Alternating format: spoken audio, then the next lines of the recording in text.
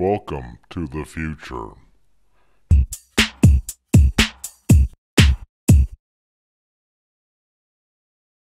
Welcome to the Muxall Open Internet of Things video blog.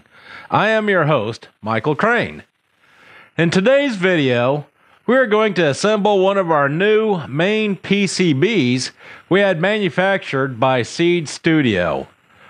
First, we'll solder on the surface mount devices. The TI-Burr Brown DAC we have has the smallest pin pitch of all our SMD components, measuring in at a whopping 0.65 millimeter pin pitch. The Abracon Varistor we have, it's in a 0603 package, is the smallest of our SMD components we'll solder on today. The second thing we'll do is we'll solder on all the through-hole components. These are the jacks and the connectors and the terminal blocks. The last device we'll solder on today is our big toroid inductor. It's the only through-hole electronic device on the board. All the parts for the PCB are nicely packaged in a kit that will be for sale on the Muxall Movement website.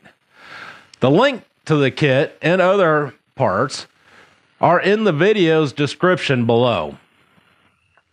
So, it took me about 3 hours and 20 minutes to assemble a Main PCB. So to keep from boring you to tears, I've sped up the video by 520%, which compressed it into about 30 minutes. However, that's still pretty long.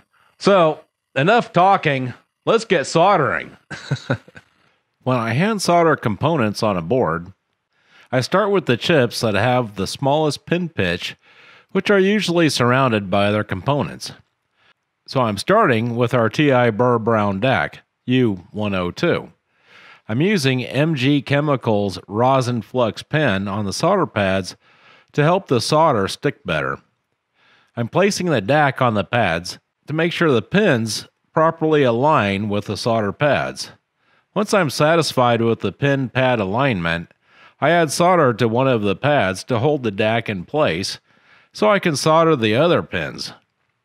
I also make sure I align pin 1 on the DAC to pin 1 on the footprint. That's very important.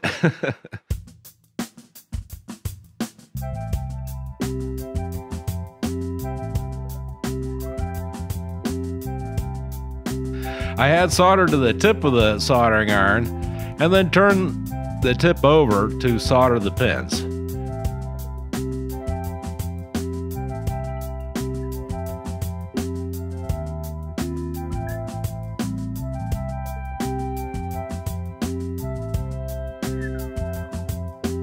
The pin pitch of the DAC is so small, I end up soldering 2 pins at the same time. If the solder mask does its job though, we shouldn't have any solder bridges between pins.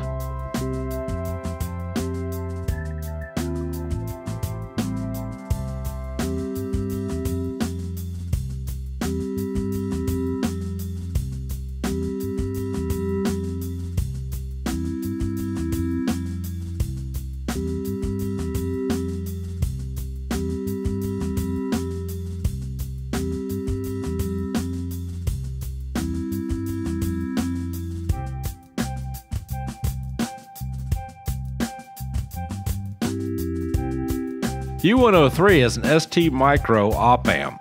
I do a quick pin to pad check with this chip too.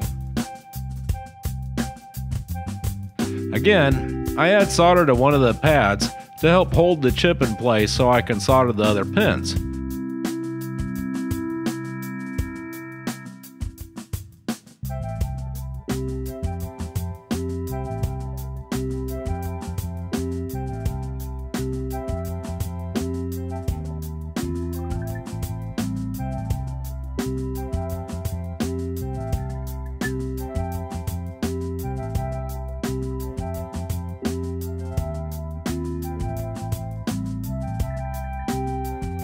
Now I'm taking a closer look at the solder bridge between the pins.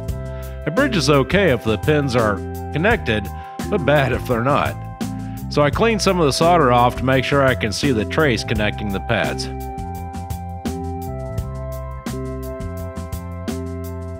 That's okay.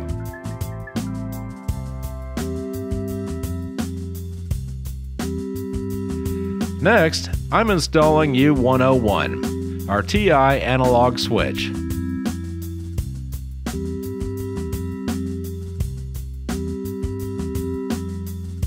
This chip has a line marking one end of the chip, but doesn't have a dot on the chip telling me which pin is number 1. So, I'm looking at an assembled board to quickly verify which pin is number 1 without pulling up the datasheet or looking at our drawing.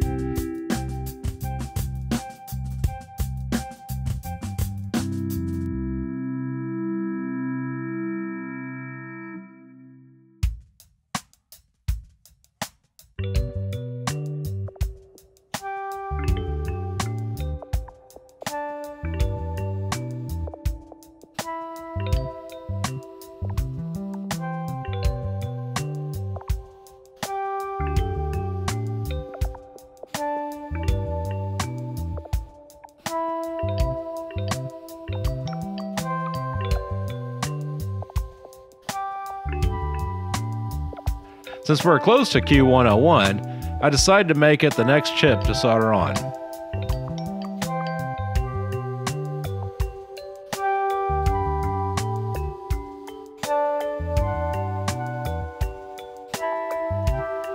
Q101 is an on-semiconductor N-channel MOSFET.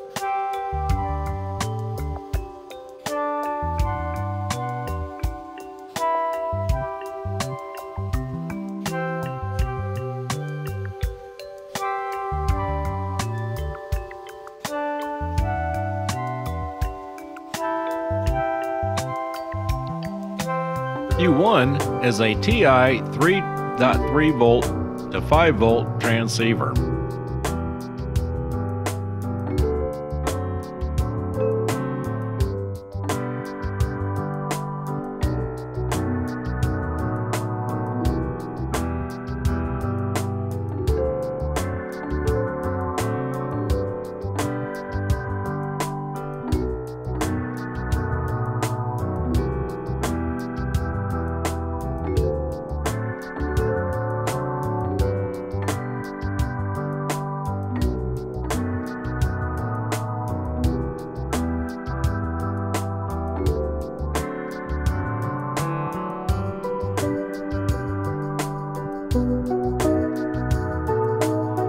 Now that I'm done with the chips, I start working on other small components that are surrounded by other large components. D2 is a diodes Inc. Schottky diode for a 3.3 volt power regulator. Since diodes are directional, you must align the line on the diode with a dot on our PCB footprint.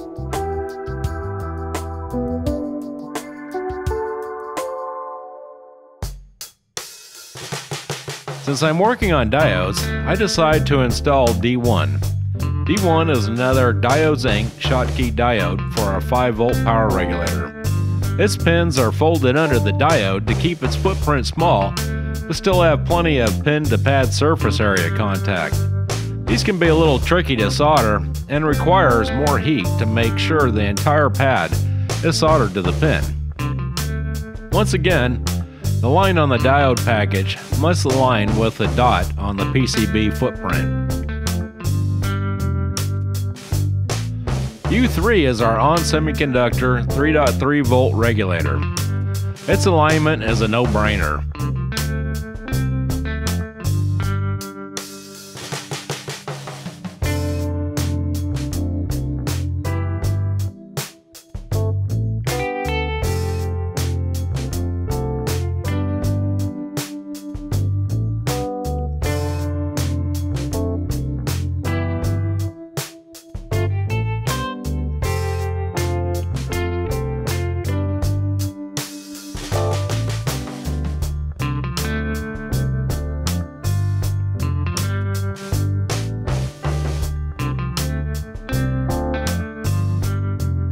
But soldering the back tab of the regulator to the solder pad needs a lot of heat to get the solder to flow under the tab and make good thermal contact between the pad and tab.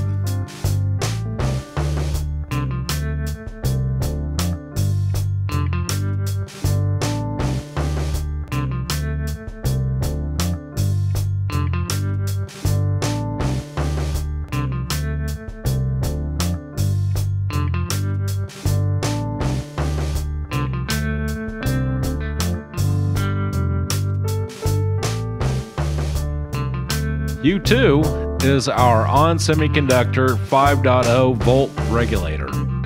It also needs a lot of heat to get the solder to flow under the tab and make good thermal contact between the pad and tab. Both regulator pads on the PCBs have vias attaching the pads to the ground plane on the bottom of the board to act as a heat sink for the regulators. Because of this, it's difficult to get enough heat using a soldering iron. This would work much better in a reflow oven.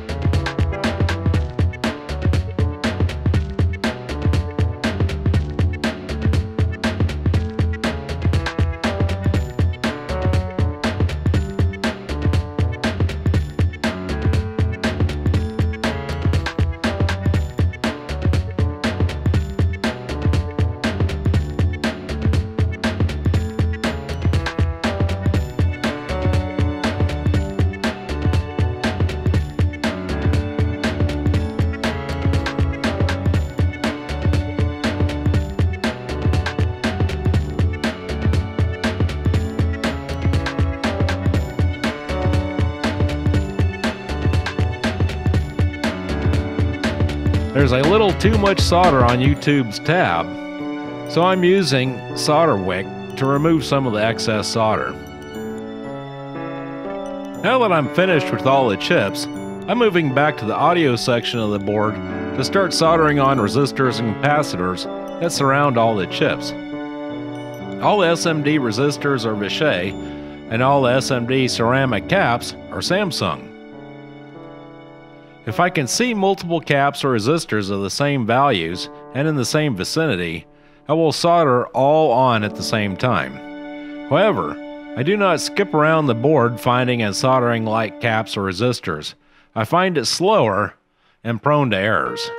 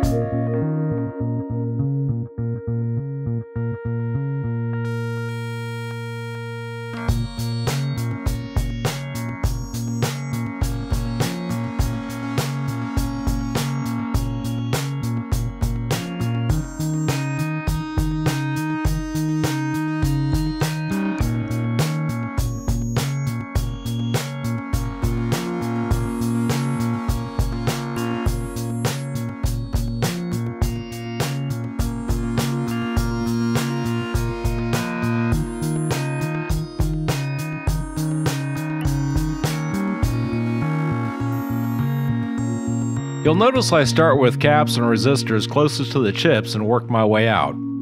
All the caps and resistors are 0805 parts except for R2, the Varistor. R2 is the only 0603 part on the board.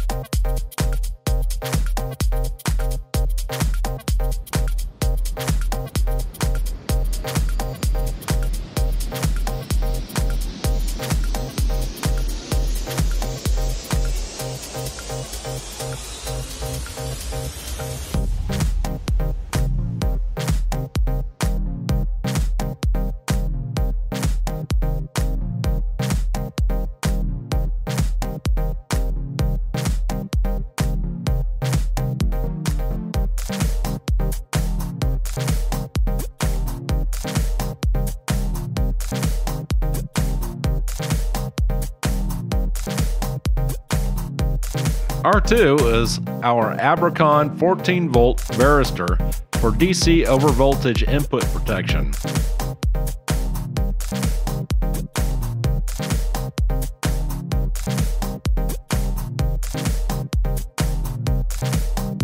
These little 0603 parts can be a little hard to hand solder.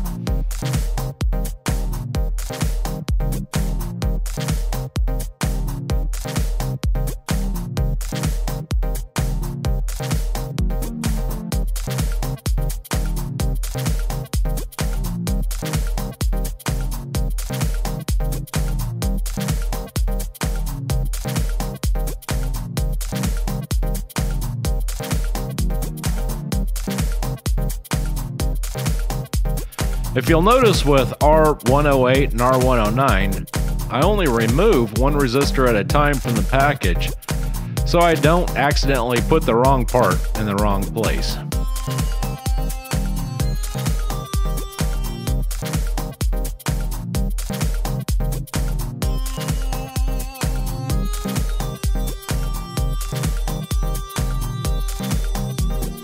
Now that I'm done with all the small parts, I move to the bigger parts. L1 is a Bourne's 100 microhenry shielded inductor. Its tabs are on the bottom of the inductor and can be quite troublesome to solder. Alignment is critical so you have enough room to get your soldering iron in the little cutout in the inductor's tab to heat the pad and tab at the same time.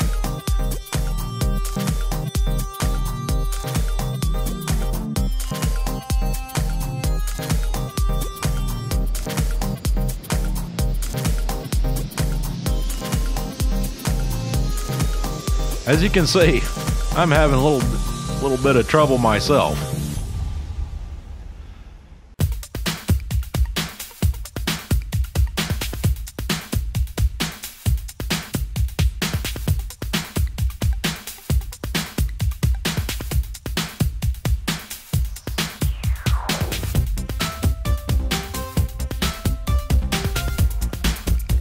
C104 and 105 are Panasonic electrolytic caps. All caps for the audio section are Panasonic.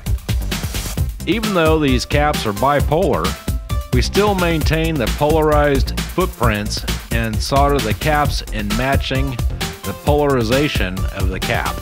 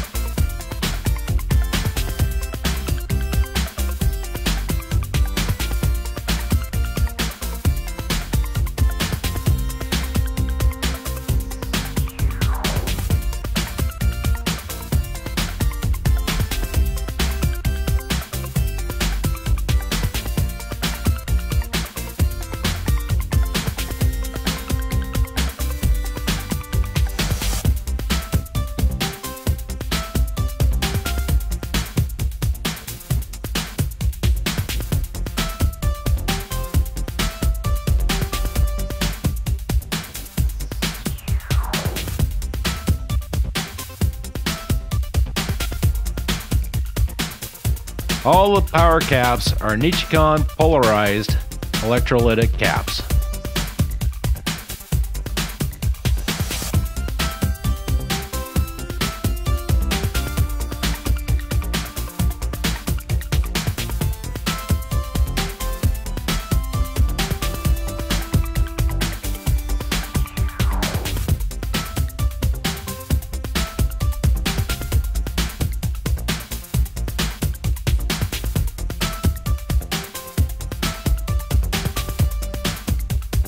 C11 and C12 are large Nichicon caps for our voltage regulators. It's hard to see the entire footprint in the microscope, so I have to look between the video camera and the scope to get the caps aligned properly.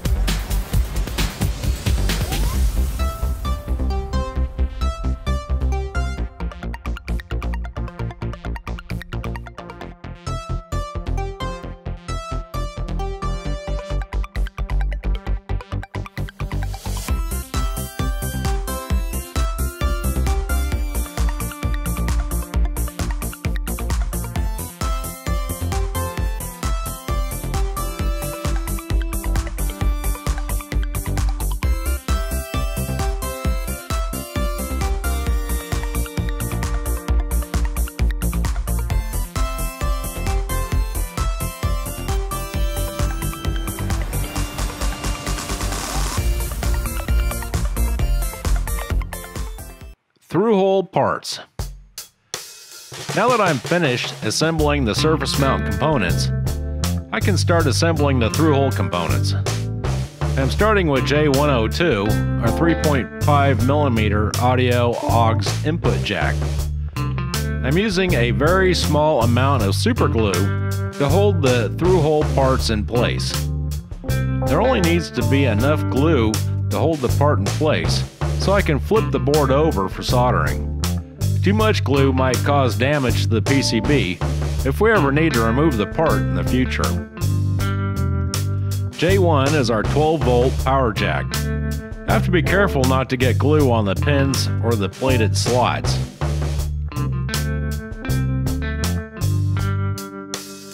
TB1 is an audio input terminal block to use optional RCA inputs for the aux input instead of the 3.5mm audio jack.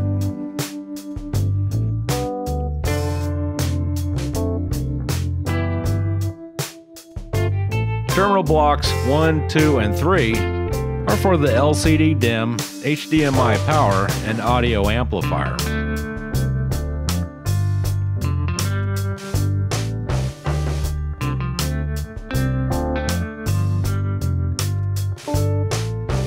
CN1 is the I/O and power connector for our infrared detector module.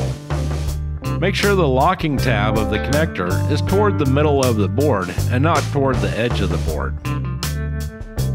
CN3 is an I/O and power connector for our 4-button PCB board. Make sure the locking tab of the connector is toward the middle of the board and not towards the edge of the board. CN4 is the I/O header connector for the audio board. This connector is not keyed. CN2 is a 40-pin I/O and power header connector for our Raspberry Pi single board computer.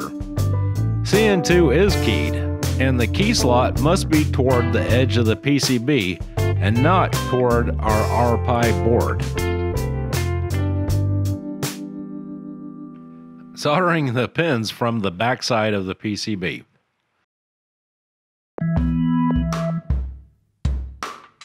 Now that the connectors are all glued in place, we can flip the board over and start soldering the pins. I'm starting with our power connector J1. Make sure to apply enough heat and solder to ensure good electrical contact with the plated slots and the jack pins. The connector and terminal block pins are easy and fast to solder.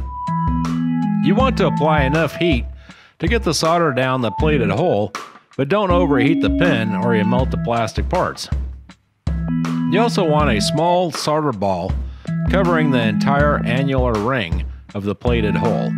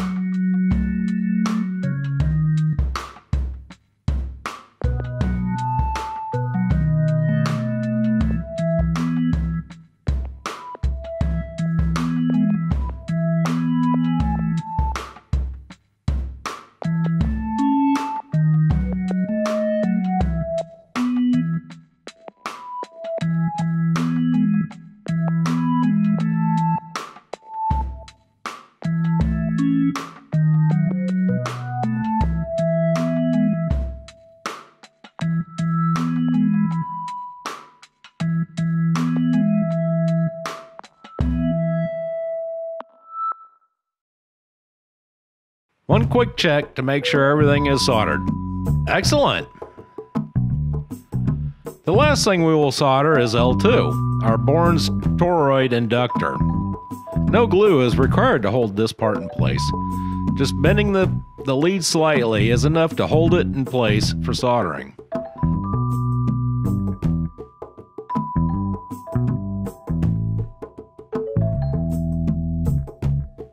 Clip the excess leads off just above the solder ball. Then, flip the board over to make sure we have solder all the way through the plated holes.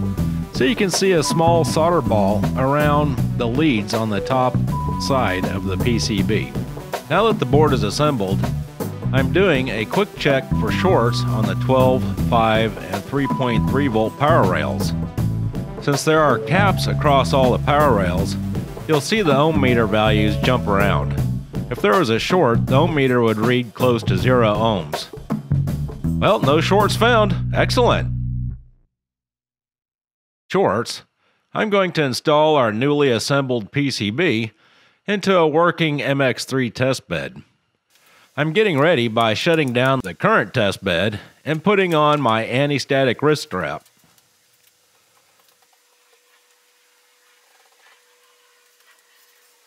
Now I'm removing all the cables from the old main PCB board.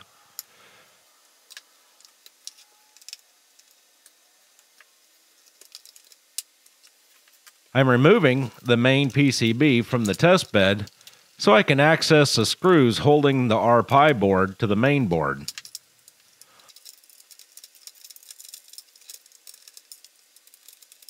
I put the old main board off to the side and start installing our new main board into our test bed.